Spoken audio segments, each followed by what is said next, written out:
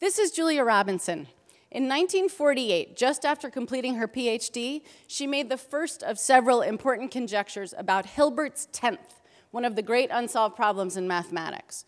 Also in 1948, a Russian baby was born named Yuri Matyasevich. He grew up to become a mathematician too, and was also interested in Hilbert's 10th. In 1970, when he was just 22, he read Julia Robinson's most recent paper, which gave him the final piece he needed to prove the impossibility of H10. Robinson was so excited, she wrote him a letter, and he wrote back, and so began a fruitful collaboration that lasted until Robinson's death. This Russian man and American woman worked together in the 70s and 80s through the height of the Cold War.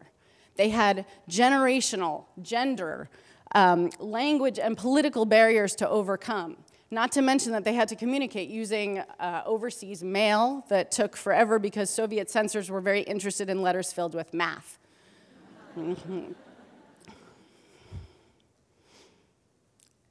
They worked in a variety of ways together. They listened to and built on each other's ideas, they argued with each other, they critiqued each other's work, and when they were stuck, they brought in more collaborators. They managed to do all of this fantastic collaboration without a teacher saying, okay, so Hilbert's 10th is going to be a group project. They worked together because they actually needed to. Mathematicians work in varied and complex ways, and I would like us to teach our students how to collaborate in ways that are this fluid and powerful. I've chosen 4 types of interactions that are authentic to the discipline, but also have high yields for us from a classroom and pedagogical point of view. So I'm going to take them one by one, very, very, very fast, Ignite style.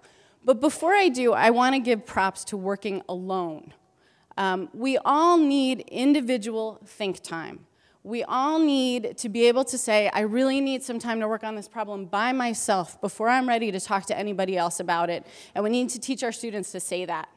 We also need to teach them to say, actually, I've got this one solo, thanks. Because we only want to work with someone else on a problem if we need more minds on the job. When we feel that need, we seek out what I'm calling a thinking partnership. The invitation to a thinking partnership sounds like, could we work on number 4 together? Or could I run something by you? The language is raw and unfinished. The work is generative and supportive and unorganized. Students learn how to listen to and nurture each other's ideas as they zigzag through puzzling problems together side by side.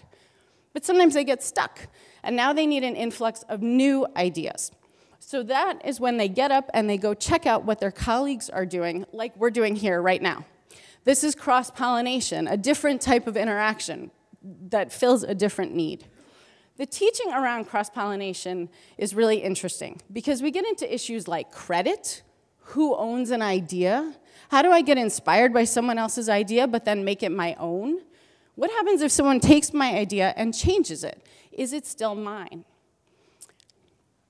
The third type of interaction also involves treating other people's ideas with respect, and this is a math dispute. So this is when, I just lost where I was in my thing. Math disputes are delightful if we teach students how to have them. What they need to say are things like, I think I hear what you're saying, but I disagree with you because. We need to teach them skills like representing their arguments, listening to each other's arguments, changing their minds publicly and with pride. And finally, the last type of interaction is critique, which mathematicians do formally and informally all the time. The language here would be things like, can you prove me wrong? I need a skeptical friend to try to make this better. How can I make my representation more clear? Through analysis of student work, both group and individual, we can teach students how to give and receive feedback that is specific and kind and helpful and constructive, and then act on it. Those are skills I want in my colleagues.